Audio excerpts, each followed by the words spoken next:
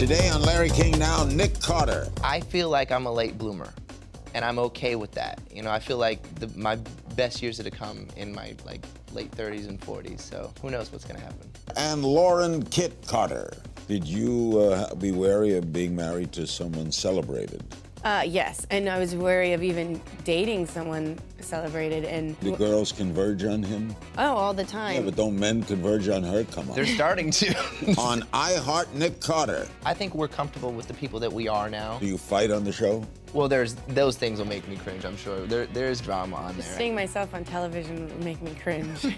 Plus, Well, I do major bodybuilding, heavy squats, deadlifts. She can I can squat me. him. You know, she'll squat me. all next on Larry King Now.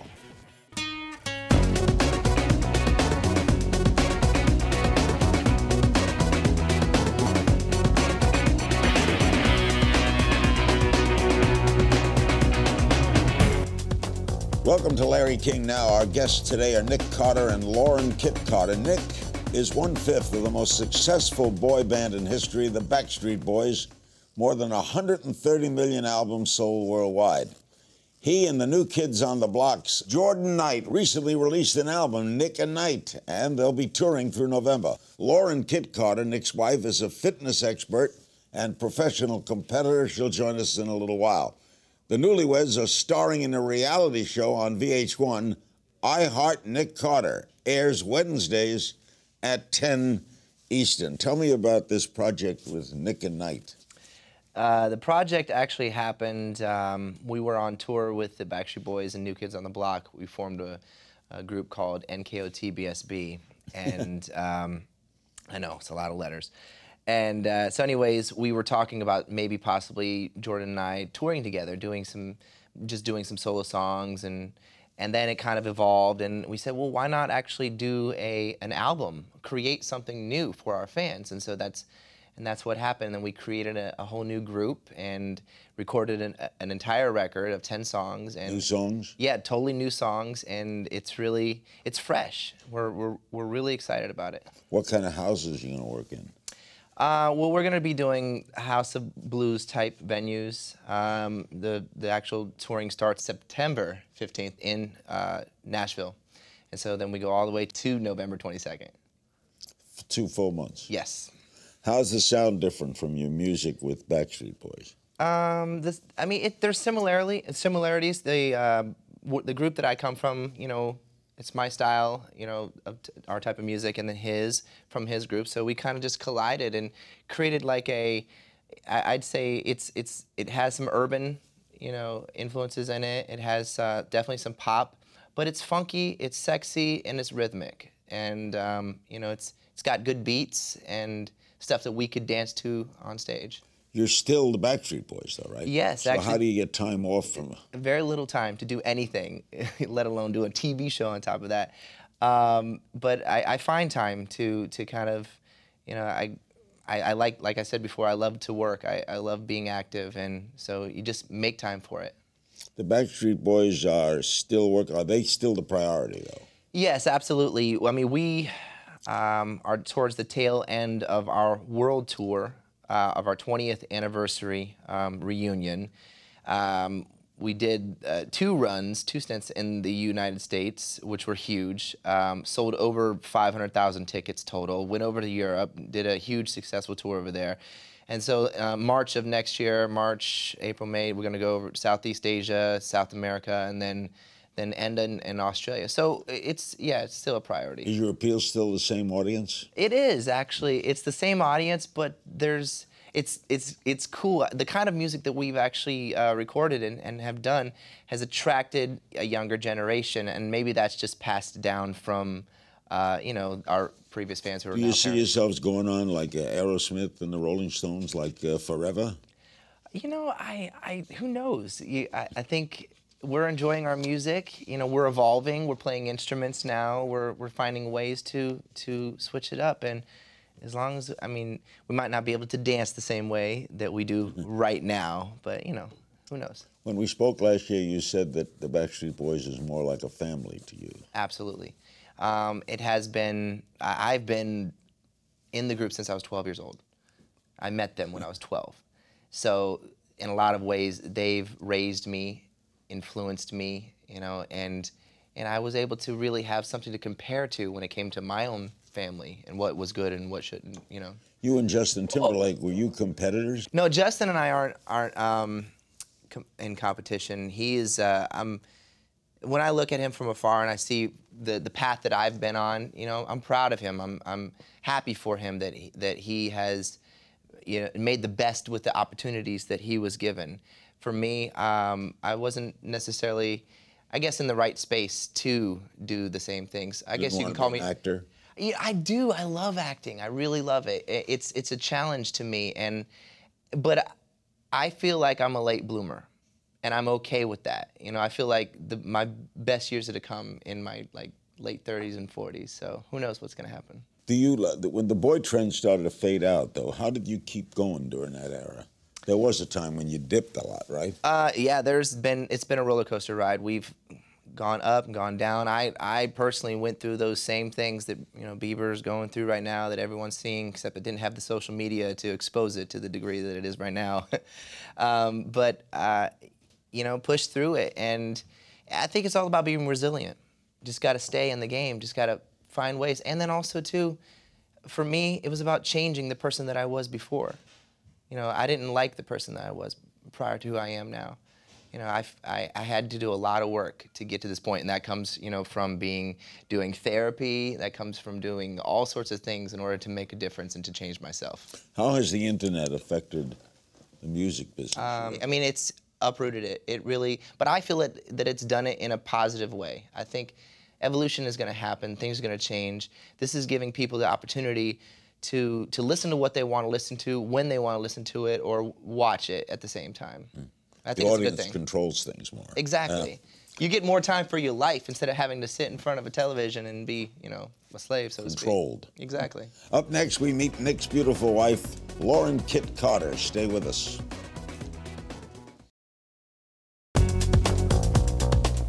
You're dead. See? I'm not Take dead. that. That's not even me. I'm in the other room. You know, when I met Lauren, I was blown away, and I looked at this woman, I was like, she gets me. When I first saw you, I was a little intimidated. Why? You kind of looked a little angry. I was angry. I didn't want to be there. The first night we met, it was like a blind date. I thought you were arrogant, Wow. standoffish, Nice. self-involved. Wow. But then when you started talking to me and you opened up, it was better. That was a clip from Nick and Lauren's new reality show, I Heart Nick Carter, which follows the couple leading up to their wedding.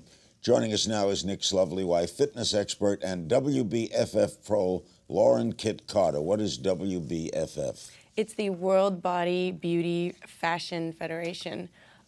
Similar to what Arnold Schwarzenegger used to do, bodybuilding, the Arnold Classics, Mr. Olympia type of federation. It competes. So I get up on stage and I compete. How long have you been doing that? Since 2010, so 5 years. Yeah, 4 or 5 years.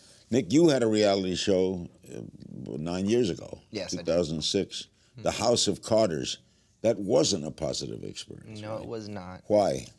You know, I was going through some rough times myself personally, and you know, with alcohol and, you know, different things, and I just didn't have my act together. And you know, you kind of put a bunch of people in a house and just let, especially a family who's got issues together. I mean, that's what they want, the recipe for, Of course, you know, they want disaster. Yeah, train wreck television. So why, Lauren, would you agree to do this now? Number one, I never watched The House of Carters because I had heard so much, so many bad, negative things about it. Number two, Nick and I have been together for almost 6 years, so we have a really strong foundation. And we were together 5 years before we even discussed even doing a show. And lastly, because he really wanted to do this. It was something he needed to do, and he felt very passionate about it. And being his fiance at the time, I supported him and wanted to help him and support him on that journey. Are you enjoying it? So far, yes. I haven't seen any of the episodes yet. Tonight I'll be watching for the first time. So I'm waiting to see what the repercussions are going to be. So you were together a long time before you got married. Yeah, 5 You years. met on a blind date, right? How did that happen? My sister actually had been talking about Lauren. They were friends a couple years before I had even met Lauren. And she's like, you need to meet this girl, Lauren. She's fantastic. She plays video games. She listens to rock music.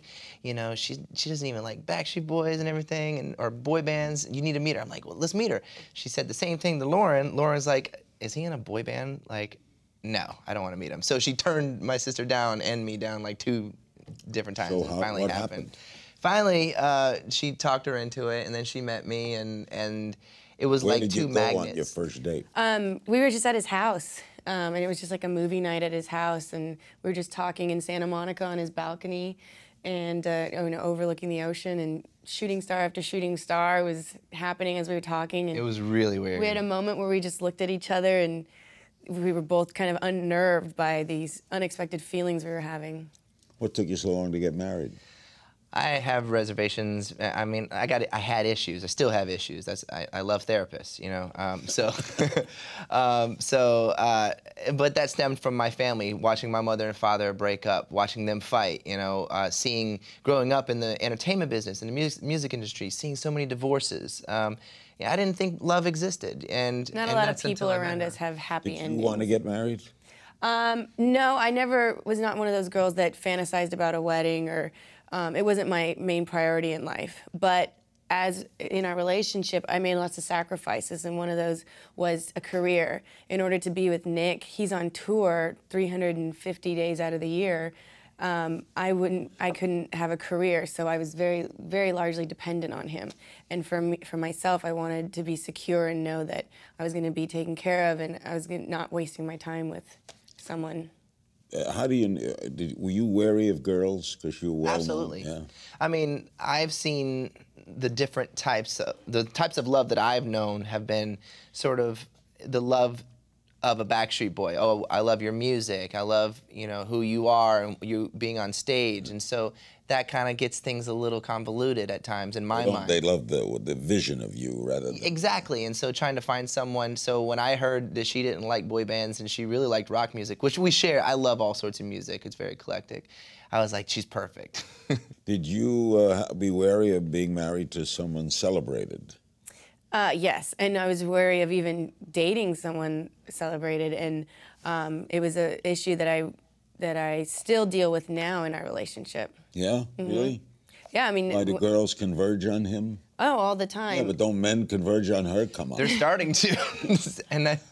And yes, but I handle it differently than he does. He has to appreciate his fans, and he has to be nice and welcoming to them, because without them, he wouldn't have a career. So we're very thankful for them. So it's a fine line. Your life has been so public, though, right? it has been, yeah. This is a message we got from a fan of yours, Carolina Dennis, on Facebook, who says, I want them to know that I love to see Nick and Lauren together.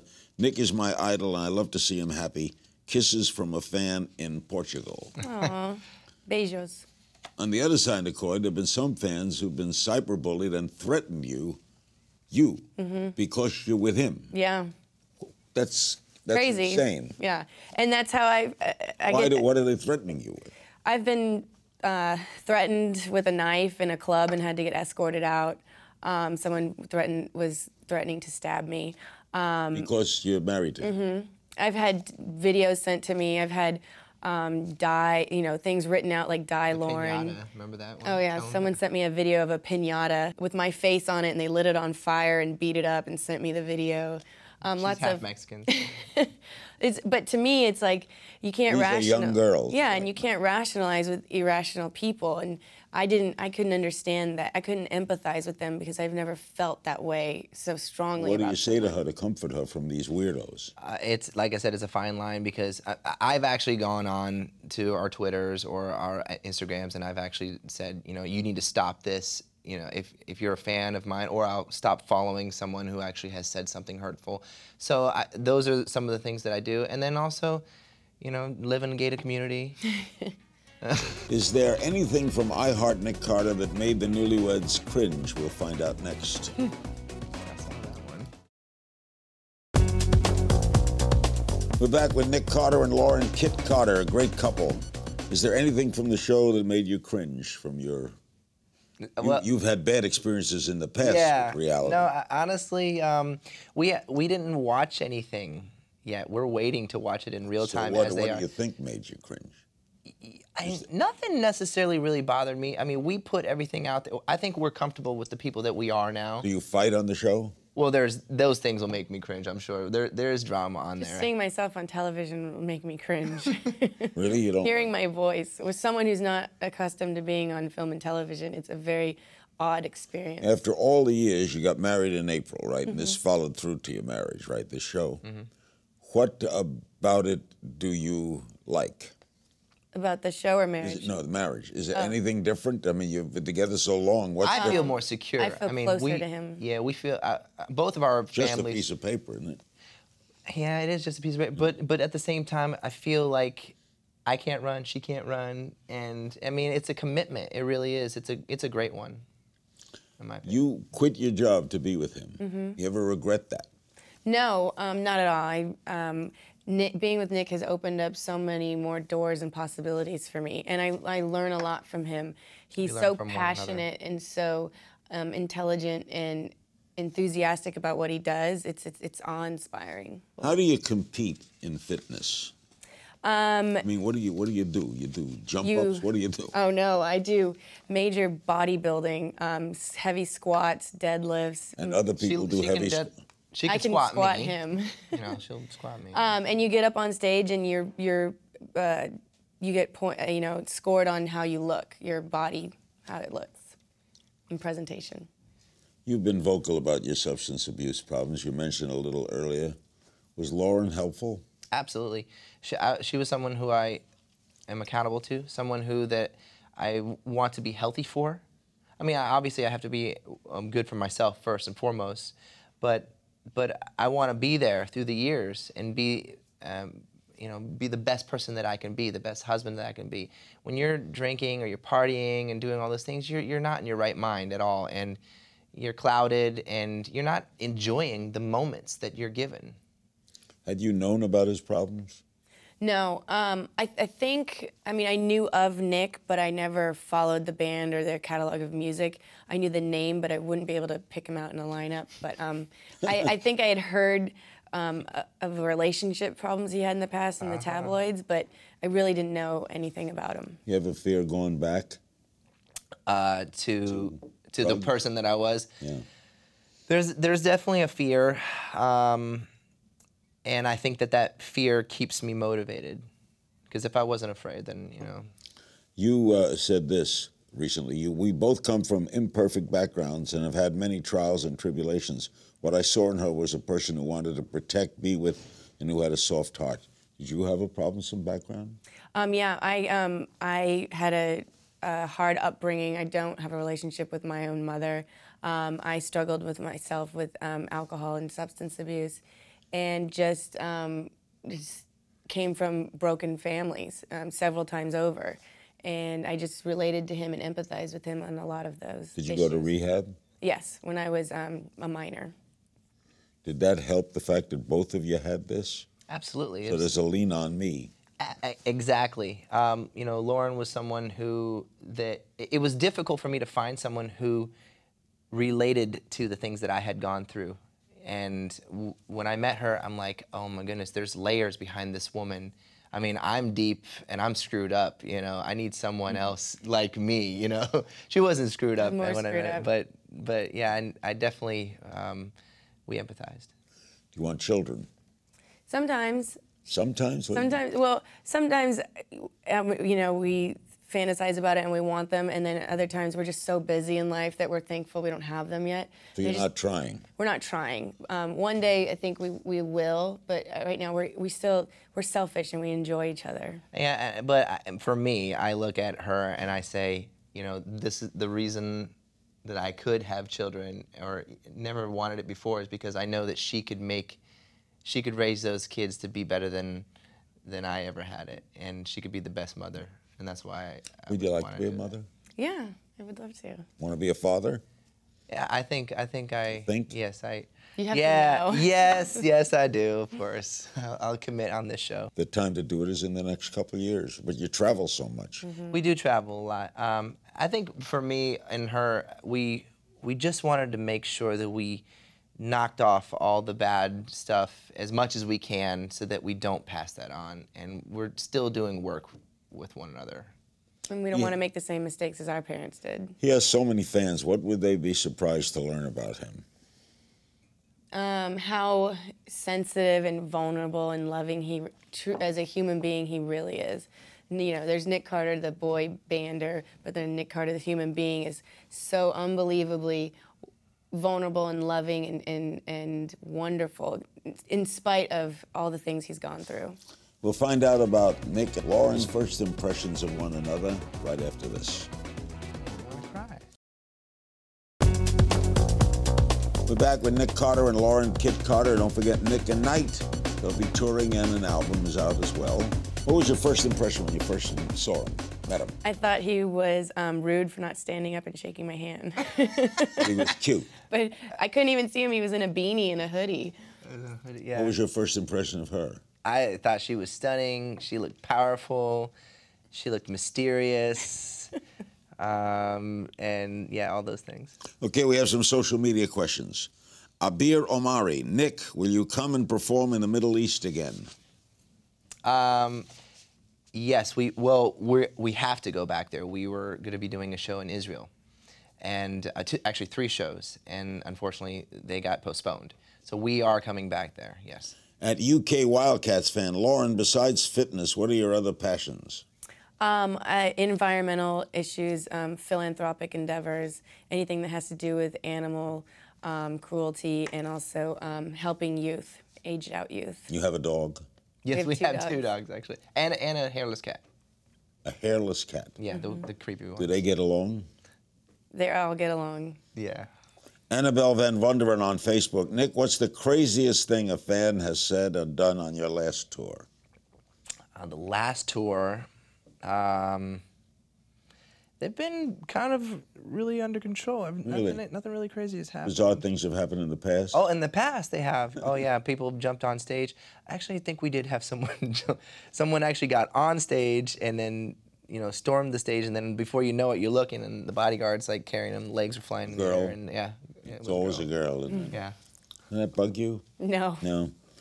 Bryson Knox on Facebook. Nick, any chance of a collaboration with your brother Aaron in the future?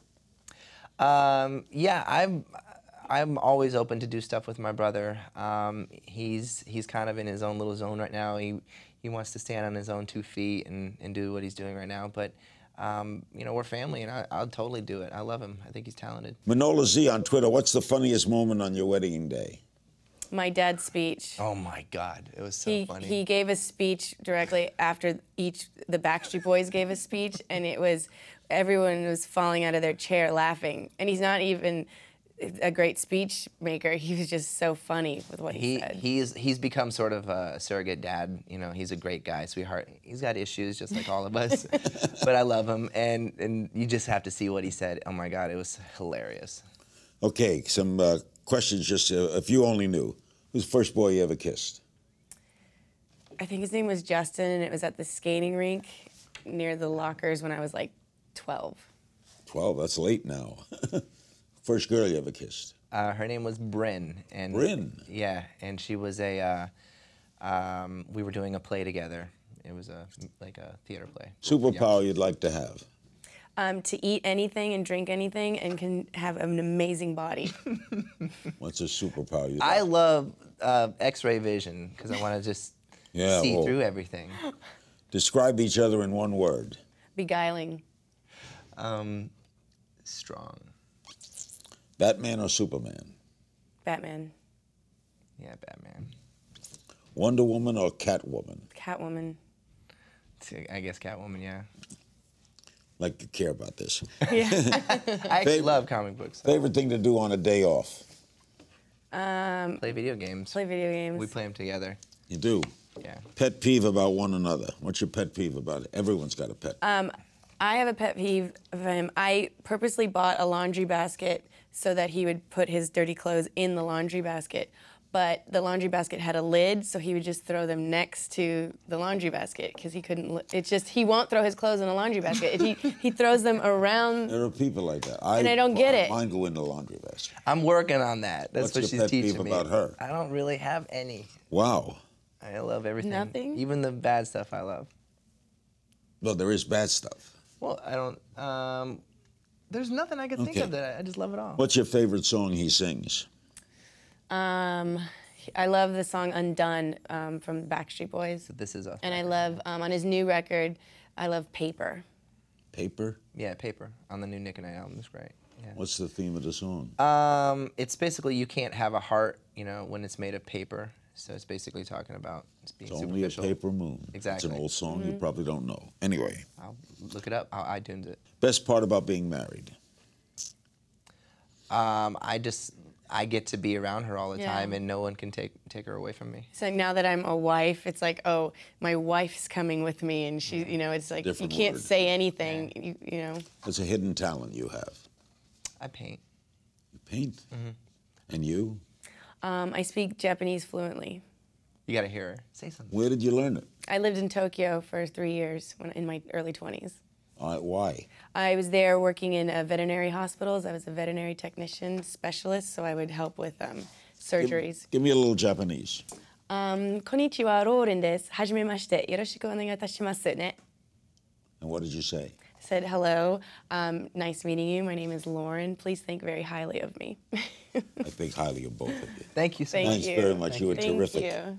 I'd like to thank my guests, Newlyweds Nick Carter and Lauren Kitt Carter. And make sure to watch their reality show, I Heart Nick Carter, Wednesdays, 10 Eastern on VH1. And go buy Nick's new album, Nick at Night, available now. Remember, you can find me on Twitter at King's Things, and I'll see you next time.